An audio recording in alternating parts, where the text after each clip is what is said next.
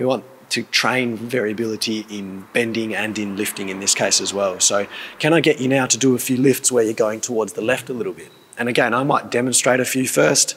I can demonstrate these where you're going around to the side. And I might even demonstrate, like, the body is designed and the spine is designed to bend and twist and move and do all these sorts of different movements. I mean, we wouldn't have evolved over thousands and thousands of years for our spine not to do those things and for us to be in very straight lines. So we need to train that way if we want to do that in real life, you know, train how you play. So try to do a few lifts in a variety of different ways. And I want you to do a couple now that are faster as well. Good. How does that feel for you? Good. Good. Good. So we're building confidence, we're expanding that circle of variability.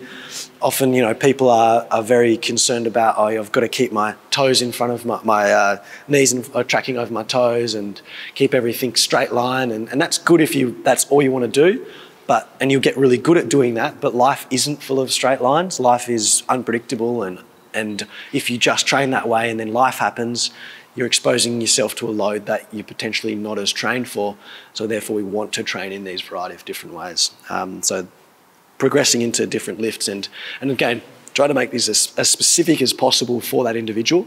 So if it is picking up toys, I mean, we've got toys in the waiting room, so I've put all these toys around and got people to lift them up and like do that as part of the session.